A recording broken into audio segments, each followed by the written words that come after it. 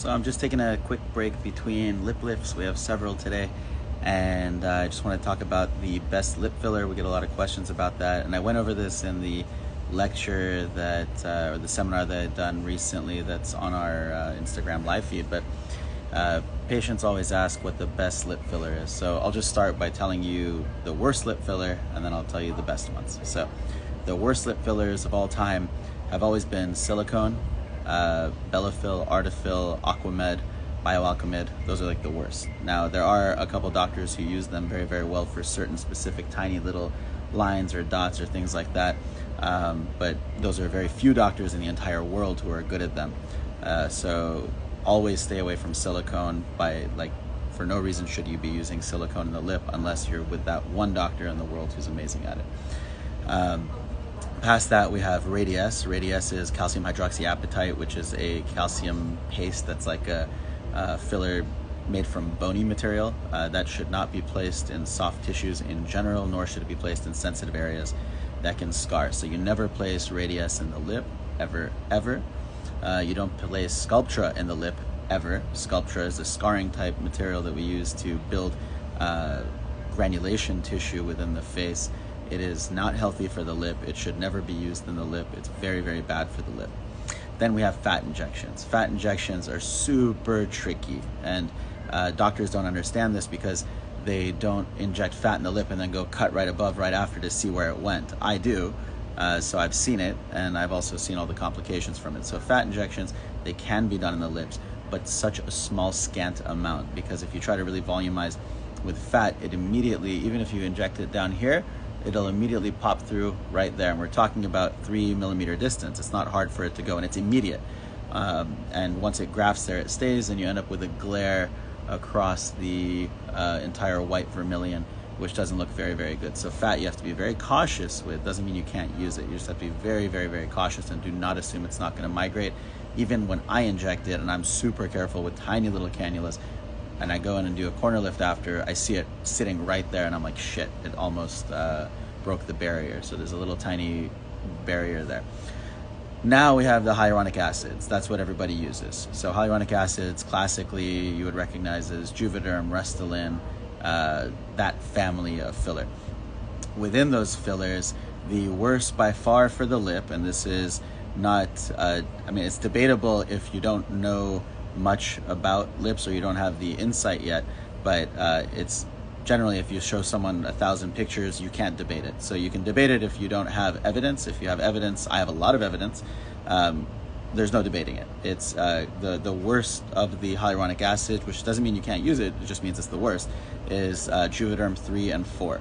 So Juvederm 3 and 4 are extremely hydrophilic. They can carry at least 6 times their weight in water, more so than the other fillers, and they're also very reactive. So Juvederm, for example, should never be used in the under eye, ever. Voluma should never be used in the under eye either. For the lip, what it tends to do is, even when the clinical effect goes away after about 6 months in the pink vermilion, it can migrate north. We call it Juvederm, and it can go about 1 centimeter north of the vermilion border. 1 centimeter, 10 millimeters. That's a lot on a 20 millimeter, 18 millimeter lip.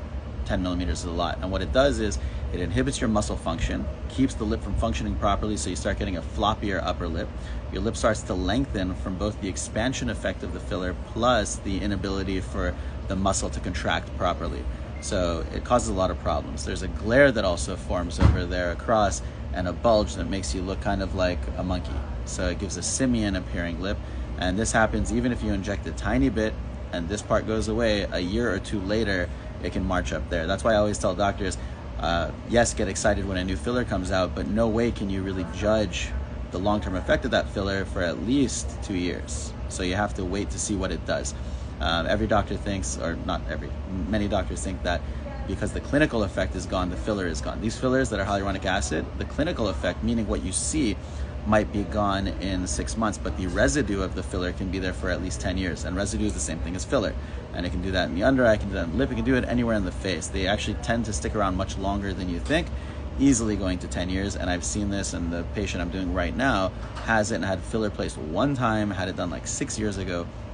Very small amount, and she doesn't have any good benefit from it at 6 years. She only has negative, which means it came up here and migrated. and it gave her this little crystally kind of white look over here, whereas the rest of her skin looks normal, and it weighs down her corners too, so it made her lip look heavier, and from the side it makes it just kind of jut out a little bit, which is not sexy. So Juvederm 3 and 4, I use them if I have a patient with scleroderma and they have an extremely dry, thin, villainous type lip, and you have to keep it hydrated and they keep absorbing everything else. That's the filler to use. Juvederm 3 and 4 is for that. It's fantastic for that. Otherwise, I tend to stick to anything else. So Voluma is too thick, Restylane Lift is too thick. In the Allergan family, you have Volure, Volbella. Those are fantastic in the lips. Vollift is probably okay too.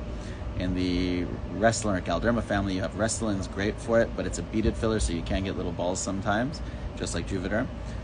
You have Restylane Silk, which is just very inflammatory, but can still be used. You have Restylane Refine, Define, and now Restylane Kiss. Those are in the same family of linear stranded products, and they tend to do very well. They still do migrate, but when we're talking about migration with these other products, we're talking about 1 to 2 millimeters, maximum 3. When you're talking about it with Juvederm 3 and 4, you're talking about 1 centimeter. When you're talking about silicone, you're talking about 2 centimeter migration. So it's much, much more substantial. Belotero is also okay to use. And then outside of the country, you have many, many more options, but I would always stick to those and stay away from the long-acting ones like Voluma and stuff like that. They tend to be very hard to get rid of. I'll do a separate one later for under eyes, but I'll just briefly say the Volure and Volbella, which are good for the lip, never place in the under eye. You should not place those in the under eye, nor should you place Voluma, because they're high cross and they are very reactive in the under eye and they're very hard to get rid of, but I'll explain that later. So either way, stick to anything but Juvederm 3 and 4. And if your doctor says, no, I've been using Juvederm for years, it's not a problem, maybe they're the one person in the world who's never had an issue with it, or maybe they're the 99.9% who don't see the issue.